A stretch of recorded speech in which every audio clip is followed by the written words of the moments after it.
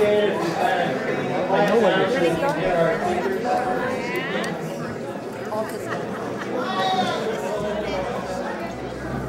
My name is Dave Savage, and I'm the interim senior minister here at this church.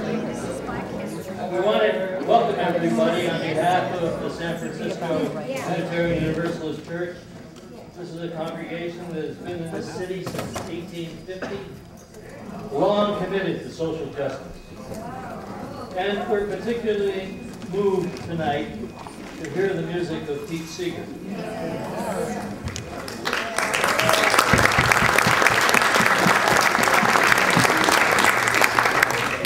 We gather in his memory as people of conscience to listen, laugh, learn, and to recommit ourselves to lives that would honor this great patriot who never, ever in his very long life ever gave up.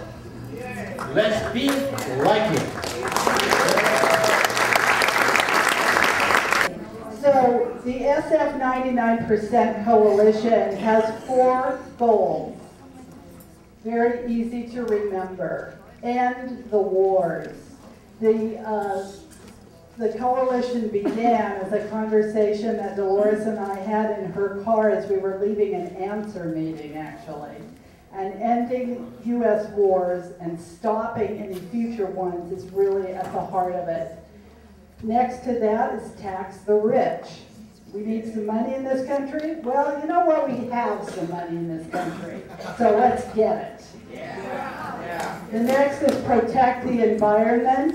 I think after this month of terrible drought in California, we don't need to say much more about that. We know we need a lot of changes. And the last one is care for the people, so I hope you feel cared for. I'll be talking a little bit later about some of the things that our coalition accomplished this past year in 2013. It's a remarkable set of accomplishments on the grassroots level. But I'd like to bring up the first award winner for tonight, Richard Becker, for Richard Becker is the Western Regional Coordinator of ANSWER, which is a member organization of the SF 99% Coalition. He's also the author of the book Palestine, Israel, and the U.S. Empire. His historical knowledge, dry wit, and calm common sense make him a great guy to have at meetings when the discussion gets intense. Last August and September, he helped organize San Francisco Says No to U.S. War on Syria rallies and other events. SF 99% was at every one of them, and proud to be there. And his organizing is an important part of the pushback that stopped the next war now. We, in this country, stopped a U.S. war on Syria. Please join me in welcoming Richard Becker. So Richard, San Francisco 99% Coalition recognizes and honors you for your leadership, activism, and commitment to a more just society by working to end the wars. Your demonstrations and educational events relating to U.S. military action and your presentations of the history of the Israeli occupation of Palestine, among many other things that you have done, are the reason you're receiving this award. Thank you so much.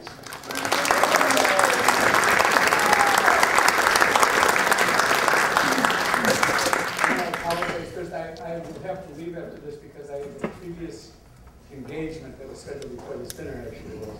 But I really want to thank the SF 99% Coalition and the activists, the core activists who have kept it together for all this time.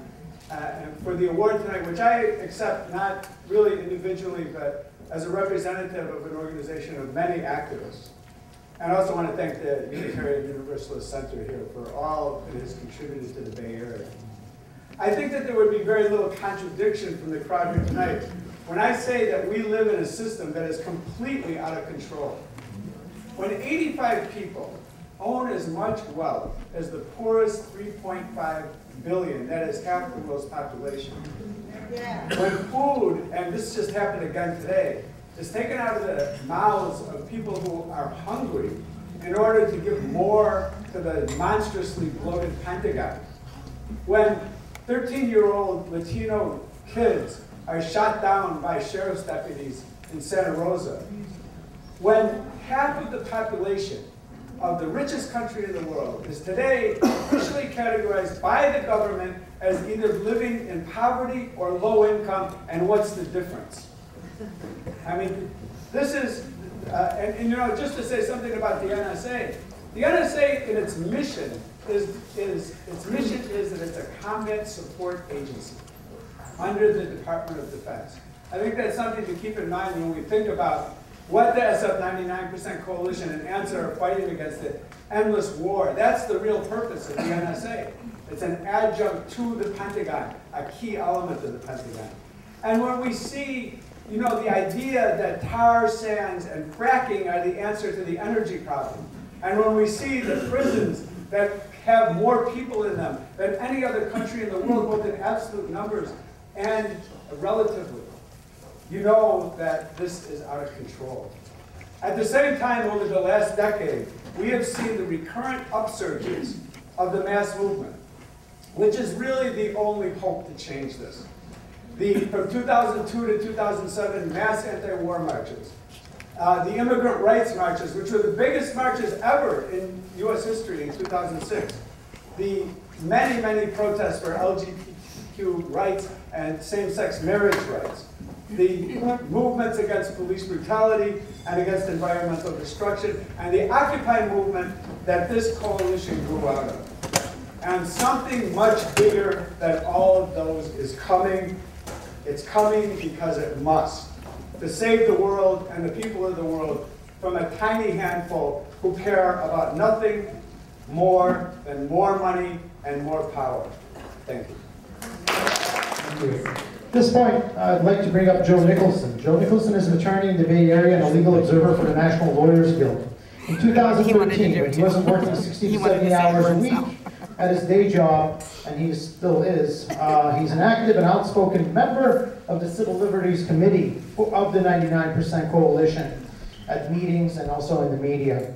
He was on the committee that drafted the anti-NDAA resolution that the SF Board of Supervisors passed unanimously. He assisted Restore the Fourth Bay Area in drafting their own resolution targeting illegal surveillance and organized demonstrations and education about the first Unitarians of Los Angeles lawsuit against the NSA. And actually, that's how I met him here because of one of those events. Most recently, he represented the 99% Coalition in drafting and promoting an open letter to Senator Feinstein, calling for her resignation as chair of the Senate Select Committee on Intelligence. We, on behalf of SF 99%, it's an honor to recognize Joe Nicholson, attorney, for his leadership, activism, and commitment to a more just society by providing legal analysis and public presentations on government disregard of our civil liberties through both the NDAA's unconstitutional indefinite detention laws, as well as NSA's mass surveillance. And for organizing opposition against these unjust practices and towards a society that will be better care for the people. Thank you so much, Joe.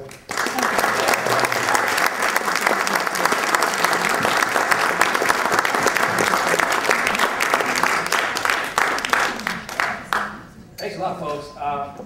You know, if it wasn't for this event tonight, right now I would be somewhere in a hotel in Houston getting ready to take a deposition of a Dow Chemical Company representative. And I'm very thankful that I'm not here. I'm sorry. You know, and I get to do a lot of things. I feel like I'm very lucky that in what I do during the day in my career, to sort of take on some of these big corporations that we sort of identify as part of the problem, if not most or all of it.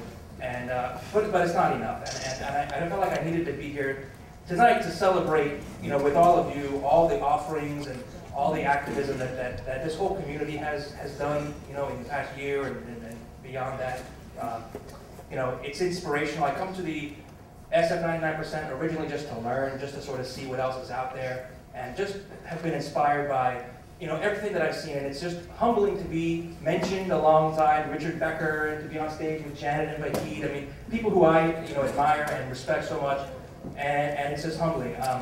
You know, one thing I really like about being on sort of the progressive side of things is that we lead with our heart, that we do the right thing. We know taking care of them. I mean, look at what these goals are. I mean, that tells you right there the priorities. And so it's amazing to be considered, you know, representative of taking care of the people. And you know, I think that just finding more and more outlets for this sort of just passion is something that, you know, we can all work towards. And you know, it was mentioned at the very beginning what the Unitarians represent, and that is to me by far what blows me away the most is to be here in sort of this crowd particularly, to be recognized. And I said the same thing when I was here a few weeks ago giving a presentation in the forum about the Unitarians' lawsuit. And it's just an amazing, you know, group of people that just are consistently, you know, leading, you know, the fight for these values. I want to mention that lawsuit because it's coming up this year. It's one of the leading efforts by our society through the legal system to challenge the NSA surveillance. And we're fortunate that it was filed in San Francisco. Several of us went to a hearing already in San Francisco, but that's when we'll be in Oakland. But it's reaffirming what was mentioned before about our right to associate. I mean, the values that we take for granted sometimes in this country are not guaranteed unless we do the things that we are all doing to make sure that they exist and that they're real for us and for everybody. And in this country, we've succeeded over generations in expanding and broadening that circle. And it seems like now that circle may be getting smaller and smaller. And it seems like day after day we hear about stories about, you know, liberties being taken away and diminishing. And I think that, you know, what Richard Becker said about something bigger is coming, I entirely agree with that. And I think it's got to do with the passion that you folks bring to these issues. And I'm just humbled to be a part of it. So thank you all. Thank you.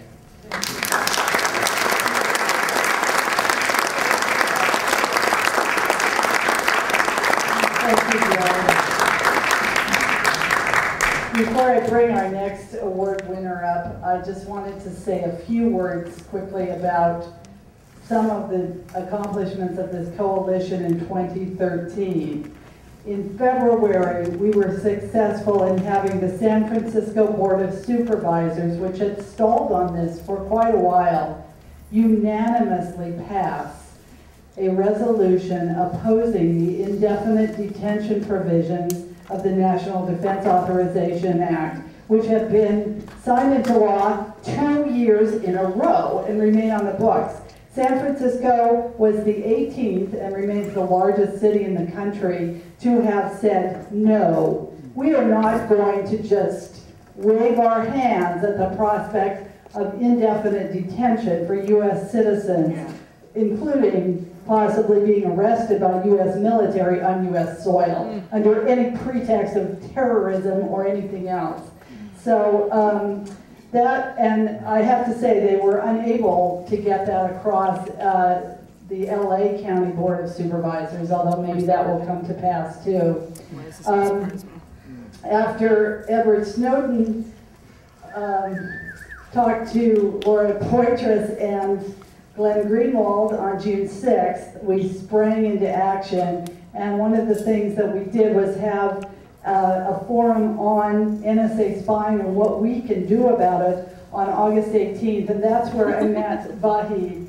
And 80 people attended that event. A number of projects and other things have come out of that meeting, and one of them was that Vahid set up his wonderful organization, Ethics in Tech, which is doing a series of events. So, and the other thing I wanted to say about our work for civil liberties is, as Joe said, this is a continuing struggle, and we do see the very sinister development of the indefinite detention provisions with the NSA bulk spying. You see how those two are interactive. Because what are they going to nail people on? You know, if we don't stop them, the material that's being sucked up from our computers and phones every day. We are going to stop them, folks, and we are also going to stop fracking in this state.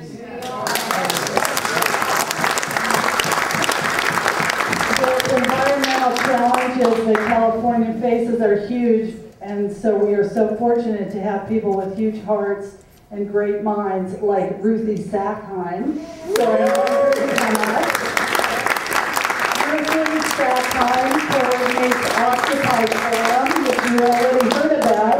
It's a speaker series every Monday evening at Global Exchange that explores the links between corporations and the degradation of the planet and our democracy. She is also an activist organizing with the Occupy SF Environmental Justice Working Group. How great does that sound? They work with other grassroots and national organizations on issues such as the Chevron-Richmond battle, challenging the EPA in the Kettleman City pollution struggles, opposing fracking, nuclear power, Monsanto, and more. Most recently, she has joined the Pittsburgh community's effort to stop fossil fuel infrastructure development in the North Bay. Ruthie is married to Mark Kitchell and was a writer and co-producer of the film A Fierce Green Fire, The Battle for a Living Planet, which Jerry Mander also appeared in. She's the mother of 3 girls and a preschool teacher. Please join me in welcoming Ruthie Sakheim.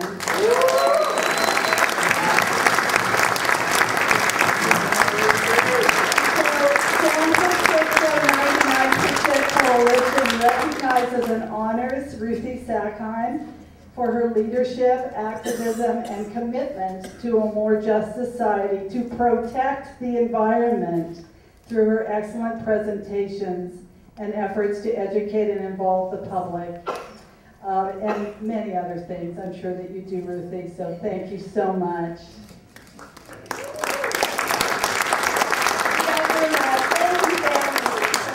Thank you. This is kind of a thank you letter. A little while back, I happened to use a coffee mug with a message on the side. It said, there are 3 kinds of people in this world. Those who watch things happen, those who make things happen, and those who wonder what happened. I want to thank the Occupy movement for taking some people who wondered what happened and turning us into people who make things happen. Here's a quick description of Occupy Forum and the Occupy San Francisco Environmental Justice Working Group. Occupy Forum has become a large affinity group, one of the longest running Occupy groups in San Francisco.